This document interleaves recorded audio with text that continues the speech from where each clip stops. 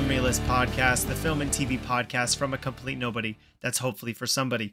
I am your host, Kyle Naranya, here for another episode, which will have two major segments, ones that I'm looking forward to doing. One will be a tier ranking list of all of the Fast and Furious films leading up to Fast X, which will be the review for next week's episode, and ending the episode off with a review of The Mandalorian Season 3. That will be entirely full of spoilers. The show has completed Season 3. All 8 episodes are now available on Disney+.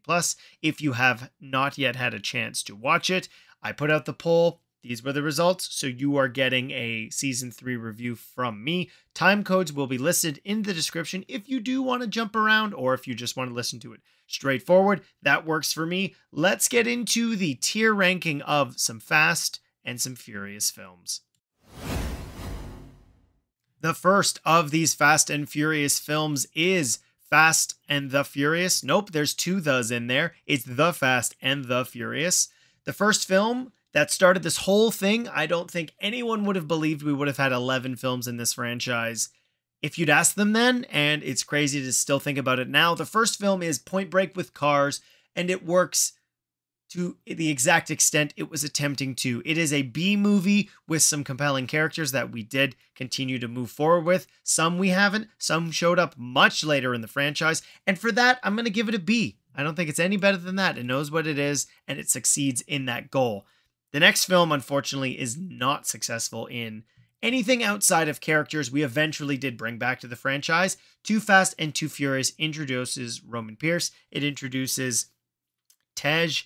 And outside of that, it's cool to have a movie where Brian is the lead and doesn't have Dom as his foil to some degree. We do get to see some of the aftermath of The Fast and the Furious, but the villain is not good. The driving is more ridiculous than the first film, and I don't even find it entertaining. It's very silly, and it's kind of dumb, which is funny, judging that I'm ranking all of the Fast and Furious films, but for that I put an F. I think it's a failure. I think it fails to succeed where the first one did succeed. The next film is Fast and Furious Tokyo Drift, which was the first film directed by Justin Lin. It introduced Han to the universe and some other supporting characters that we did eventually see in F9, The Fast Saga. The driving is the coolest part about this film. The drifting that they did practically is amazing and really fun to watch. Outside of that, it lacks the same, or has the same problems that I think Too Fast and Too Furious has. Outside of Han, who is a character that was so compelling, they did bring him back from the dead, quite literally multiple times, if you include the amount of times later on in the franchise that they pushed him going to Tokyo. And for that, it's a C. It fails to succeed where the first one did, and it's better than 2 because the driving is much cooler, and Han is an awesome character and one of my personal favorites. Fast and Furious, dropping the thes, marked the unbelievable return, I guess, at the time, of Brian and Dom coming back to the franchise. What I like most about the film is that it works as almost a remake of The Fast and the Furious. While the plot is simpler to a degree, becoming drivers for a drug cartel, it introduced a couple characters who would be very important to the franchise. Killing Letty at that time was a big deal, and introducing, like I said, Gal Gadot's character, who would become very important moving on for the next couple films.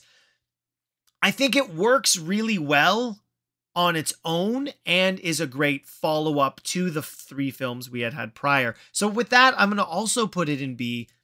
I enjoy this film a lot. It's one of my personal favorites. Leading into the next film, which was the start, in my opinion, of the insanity that this franchise can do successfully, while also successfully, use that word a lot, earnestly talking about the family dynamic of the whole universe, the craziness that is this franchise, bringing in a crew that we had seen throughout all of the different films. Tej is back. Roman is back. Gal Gadot is back. Han is back because he had a cameo in Fast and Furious. And bringing all of these people together, leading to Brian becoming a father. I feel that this has the best personal scenes And the relationships really do feel that they've developed throughout, at this point, what had been a decade. It is my favorite of the franchise, and it is the best the franchise has ever been. Fast 5 is an S tier film. It's phenomenal. If I have to recommend any of these and you still haven't seen one, I would recommend 5 every single day of the week. It's the one I go back to the most. Following that was Fast and Furious, a film that continued this large crew as the family has now become the staple. It has a compelling villain with Owen Shaw. I really like the fact that it's almost a team against the negative family or the anti-family, where everybody has an opposite twin, an evil twin.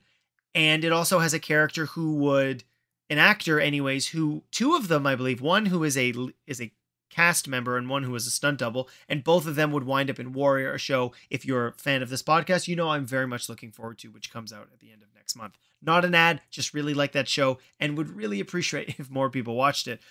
I really like Fast and Furious 6 or Furious 6. Justin Lin took a break from the franchise after this film, and it did solidify where Tokyo Drift does happen in the timeline. It's really entertaining. I think it maintains the excitement and the stunts and the action of Fast 5. While not as successful, I think it works really, really well.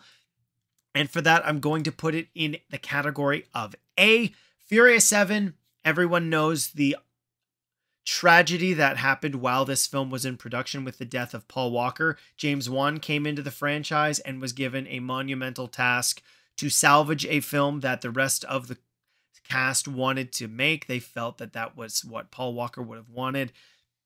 And outside of some bumps along the road, metaphorically, in the film's construction, I do think the film works well. It is a loving and emotional tribute to an actor and to a character that people grew to love. And it's a film that I get emotional about. And with a franchise as ridiculous as this, to successfully retire a character with a heartfelt goodbye, with a song that will continue to make me emotional. Outside, and it brings in the first revenge story we had seen in the franchise, with Deckard Shaw being played by Jason Statham, who became a staple of the franchise afterwards. I think it also belongs in the category of A. The Fate and the Furious, the 8th film, should have been F8 of the Furious if we're doing letter or number puns, which we would get to later. It suffers from not having Brian in the film. Obviously, we understand why that is the case, and becomes the first film to focus on Dom. It was the film that broke up Hobbs and The Rock. I guess I didn't mention The Rock in 5, but he's a great addition to this universe, and these characters start to be apart because the actors did not want to work with each other. It put Deckard Shaw and Hobbs in more scenes together, and that established a chemistry that eventually would lead to something else. It is even more insane than 6 and 7, and I think it's fun. It changes a massive thing about Dom's character and his relationship with Elena, but it's the first misstep post Fast 4 or Fast and Furious, which is unfortunate. So with that, I'm going to put it in the category of C, because there is some fun stuff in it, but outside of that, it's not great, and that's unfortunate. The next one is, sorry, not C, D. It goes in D. The next film is Hobbs and Shaw, the second spinoff that really drove a wedge between The Rock and the mainline Fast and Furious films, which had Idris Elba. Obviously, Deckard Shaw and Luke Hobbs were characters that people really enjoyed together in Fate of the Furious, which is one of the best things it gives. Their chemistry back and forth is awesome, and it becomes more abundantly clear that that's something that's missing between Hobbs and Dom and Brian and Dom in the other films. I think it's a lot of fun. It's insane from the other films, but because it's has two leads and that is the focus, I think it's better than Fate of the Furious, so I would put that one in C. The last film we have left here for the tier list is F9. It, again, writes around Brian O'Connor not being in the films. It introduces Jacob Toretto, a character who was played by John Cena, who I have no problem with. I think he fits well in this franchise with what they are doing with the insanity and the craziness. They went to space. They brought back Han in a really silly way, in my opinion. I don't think the fan demand for Han to be back in the universe was met with as thought out writing. And I know these films are insane and ridiculous, but that's something that I don't think they should have fumbled the way that they did. The action is crazy and it's entertaining, but it suffers from the same issues I have with Fate of the Furious, which is, ironically, it's missing that heart. They wrote something interesting with Jacob and why we've never heard of him. Mia does come back into the fold, and the universe is continuing to expand, as well as with Mr. Nobody, who I didn't mention in 7 and 8, but he is there. And it may have threads that pull into 10. Who knows? 10 from all the trailers, I still have no idea what's happening. Outside of that, it's fine, but if I had to rank it with the rest of these, it's also a D. That's unfortunate, and I wish it was better. I'm hoping 10 is better, but that's where I rank all of the Fast and Furious films we've had so far. I'm going to go from top to bottom. In the S tier list, I have A. In S tier, I have Fast 5. In A tier, I have Furious 6 and Furious 7. In B tier, I have The Fast and the Furious and Fast and Furious. In C tier, I have Fast and Furious Tokyo Drift, as well as Fast and Furious Presents Hobbs and Shaw. In D list, I have The Fate of the Furious and F9, The Fast Saga. And F tier, I have Too Fast and Too Furious. That will wrap up my tier ranking list. Let's get into the latest Star Wars season of The Mandalorian. All right, The Mandalorian Season 3. Bunch of different directors, mostly written by Jon Favreau. Dave Filoni, I'm not exactly sure how much involvement he had with the show. It looks like very little outside of 2 episodes, Chapter 20 and Chapter 23 had Dave Filoni, and everything else written by Jon Favreau. It seems like Dave Filoni was over making Ahsoka. So if you're curious why there was a delay, I'm going to be honest. The first couple episodes into the season, I didn't really enjoy. It did feel like season 3 of a show where we're doing some catch up. We're doing some very silly things. And I understand that Star Wars is in its essence a very silly show, but I really loved the first season of the show being very Western in its aesthetic and style. And 2, obviously expanded the universe, and some people argued that it was a significantly backdoor pilot season.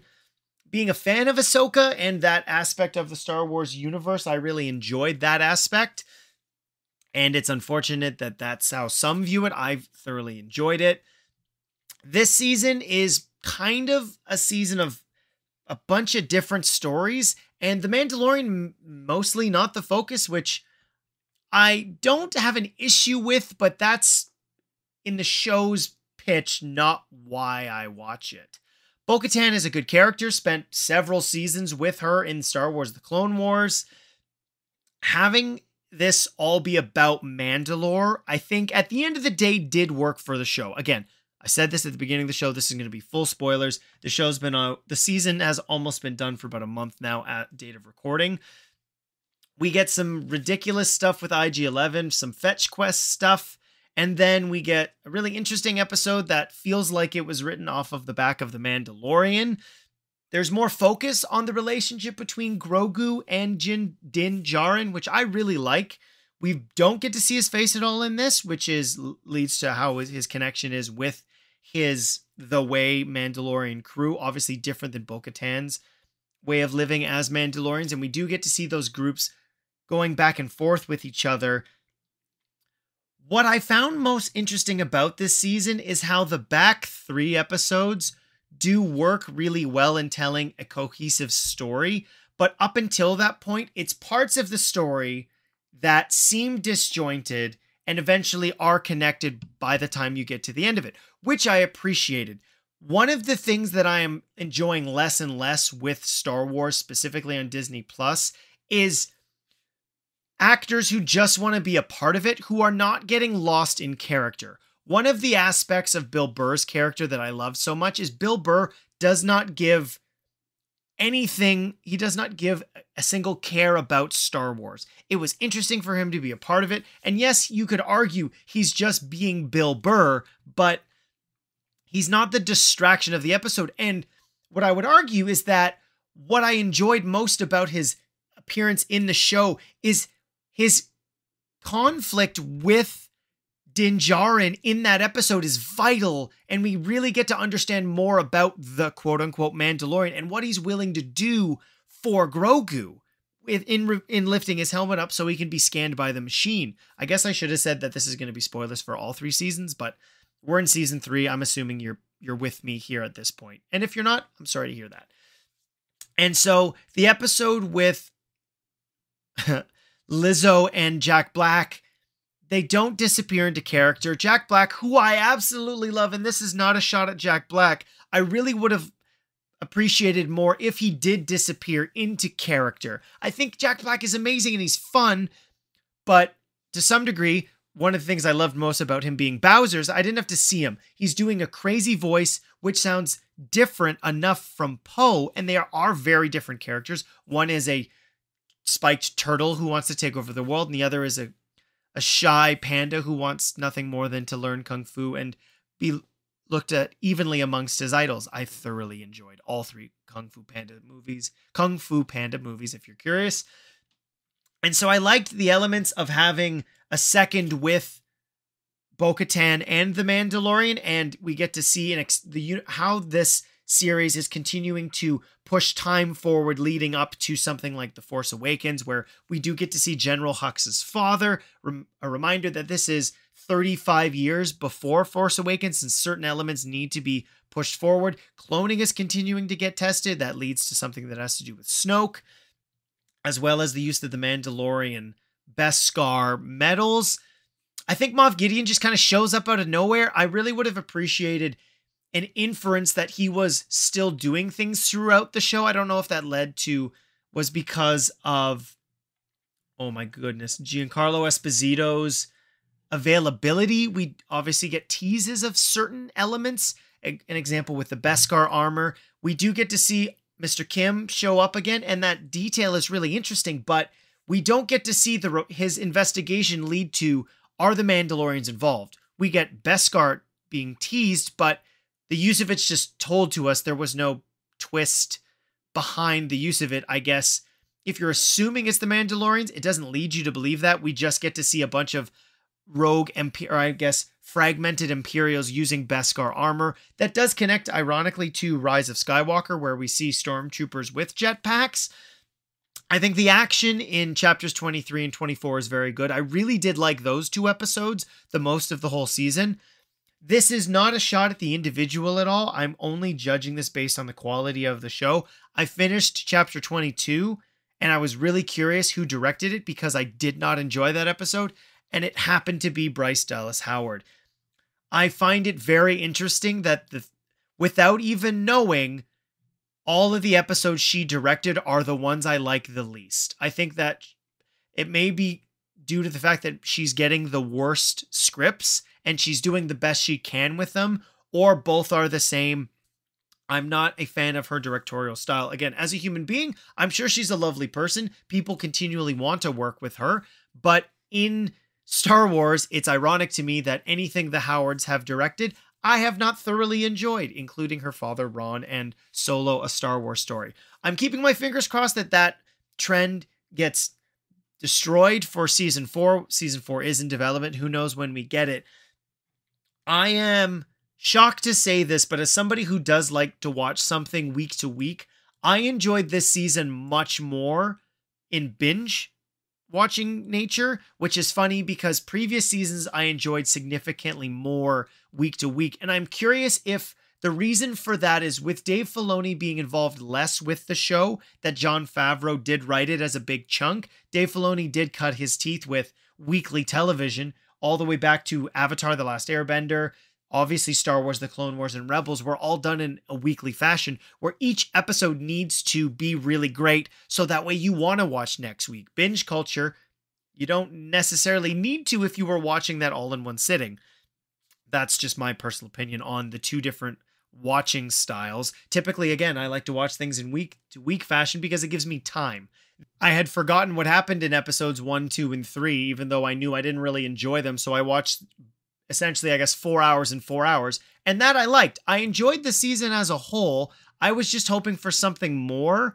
And one of the aspects of it that I did not like was it felt like more. One thing I haven't brought up yet is there is a tease of Thrawn. Obviously, we know he's going to be in Ahsoka. And I'm assuming, based on everything I know about Thrawn, having watched Rebels and read the newer Thrawn books, is that he is going to be the big bad of this post Return of the Jedi universe, leading into likely the Mandalorian shared universe movie we are going to get. So fingers crossed that that's the case. I was really hoping for a cameo once his name popped up, but it would make sense if he shows up for the first time in Ahsoka because Lars Mikkelsen is in that show. So as a whole, I think it's fine. That's it. It's fine. It's more Mandalorian. If that's all you're looking for, this certainly should scratch that appetite. I was hoping for more given how much I enjoyed the first 2 seasons. Fingers crossed that they make a better season, quite frankly, for season 4.